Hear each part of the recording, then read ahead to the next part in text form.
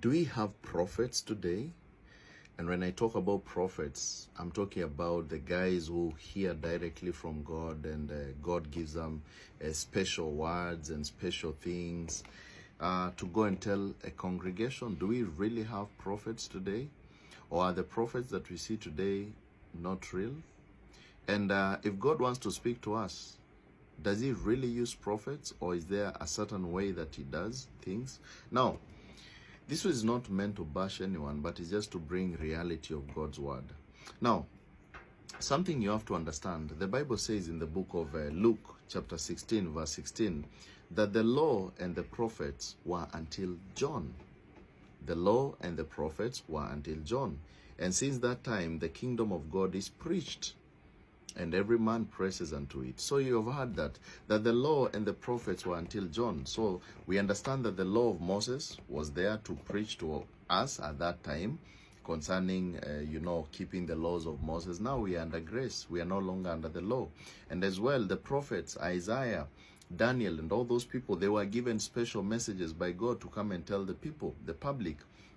And now, what does this mean that the law and the prophets were until John? Until John the Baptist came, he introduced the man Jesus Christ. And Jesus Christ got the mantle now from the law and the prophets. And now it is a time of grace. Let me show you something.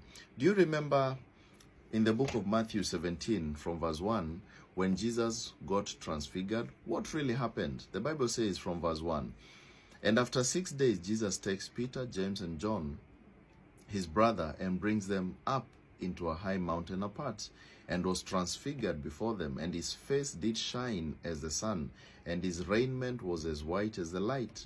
And behold, there appeared unto them Moses and Elijah talking with him.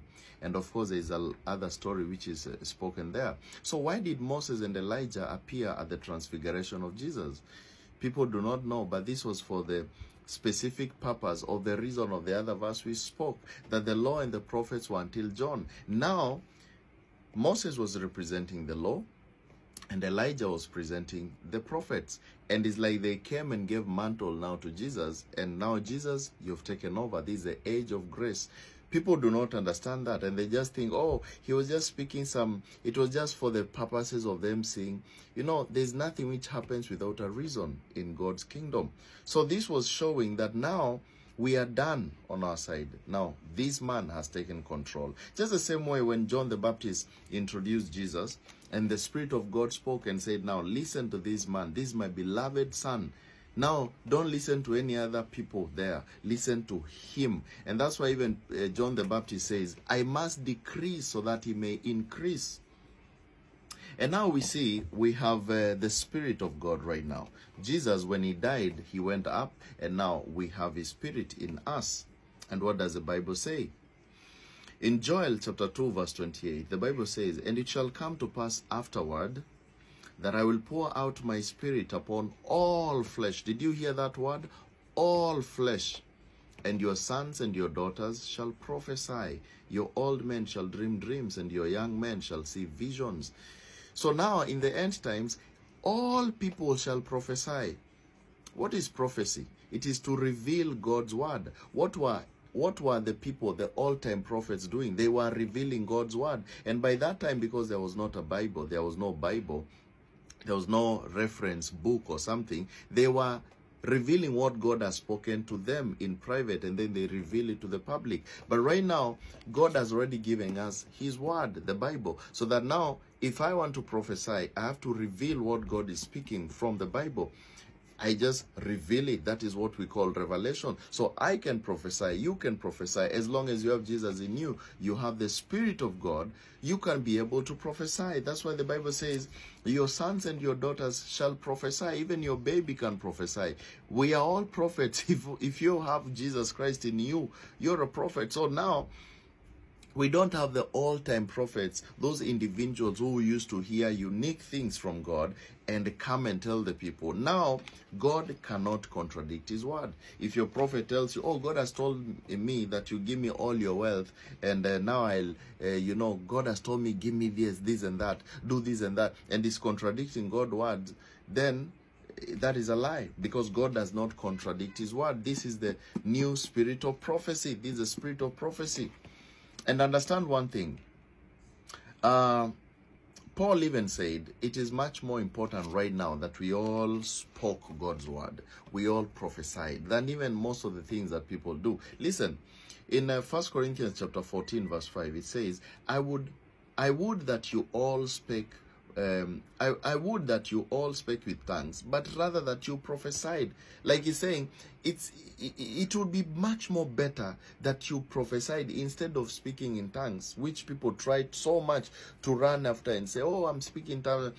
Well, you can speak in tongues if you want, but the most important right now is the prophesying, bringing out of what God is speaking in his word.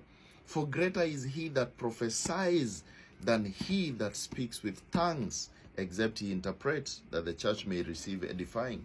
You see, people are running, oh, I have to speak, oh, God has told me this, God has told me.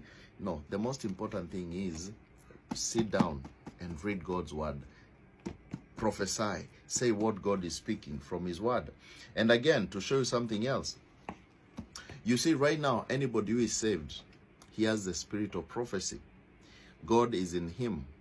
In Hebrews chapter 1 from verse 1, the Bible says, God, who at sundry times, or who at some times, in diverse manners, spoke in time past to the fathers by the prophets, in simpler times, God who in those times, in different diverse manners, spoke to our forefathers using the old-time prophets, has in these last days spoken unto us by his Son, whom he has appointed heir of all things, by whom also he made the worlds. Right now, God is using his Son, Jesus Christ, who now is in us. Where is Jesus? Jesus is in us, in our bodies. You see the point? So now, God speaks through the Son, who is in us, the Holy Spirit. He doesn't use the prophets like, oh, I'm prophet this, I'm prophet that, God has told me this, has told me that. If God has told you that, then we share the same spirit. Let me hear from him as well, right? And there are people who will come here running and tell me, oh, there's a fivefold ministry. God has given these, some people are prophets. Listen to what the Bible says. In Ephesians 4, verse 11, downwards, it says, and he gave some apostles. Is it all were given apostles? No, some. Back in the old time, God gave some people to hear from the apostles, the people who are living in the time of Jesus and after. Some apostles and some prophets. Is it all people who heard the prophets? No.